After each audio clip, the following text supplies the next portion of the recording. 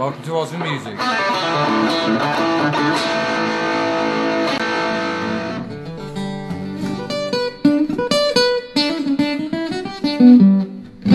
Hello, and welcome to Oswin Music. I'm John, and I'm going to show you the second scale position of the G major scale, and it's out of what I could term the CD shape, okay, in the Ace or the Cage system. Okay, so here we go. We're going to get a good close-up of this one in a moment. So it's going to be out this form. It's the CD shape form, which I'll talk about another time. Okay, but here's the fingers. We're starting on the 10th fret, on the 5th string, which is G, and crossing over, that's with our 4th finger, and we're crossing over to the 4th string, and we're using our 1st finger on the 7th fret, 3rd finger on the 9th fret, and our 4th finger on the 10th fret on the same string.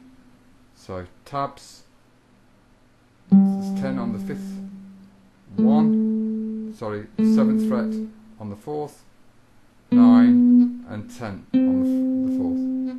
Crossing over to the next string, we're going 7, 9, okay, we're using 1 and 3 for that, and second string goes 7, 8 and 10, and we're using fingers 1, 2, 4, and on the first string it's 7, 8, 10 again, which is a 1, 2, 4.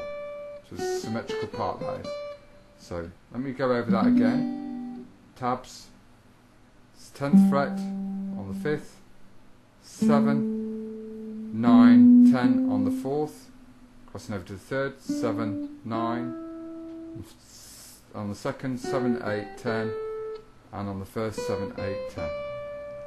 Go back, 10, 8, 7, 10, 8, 7, 9, 7, 10, 9, 7, 10. It's G major. And fingers 4 on the 10th fret, crossing over 1, 3 and 4 on the 4th string, 1 and 3 on the 3rd string, and 1, 2 and 4 on the 2nd string, and 1, 2 and 4 on the 1st string. Okay, I'll play that all the way through slowly.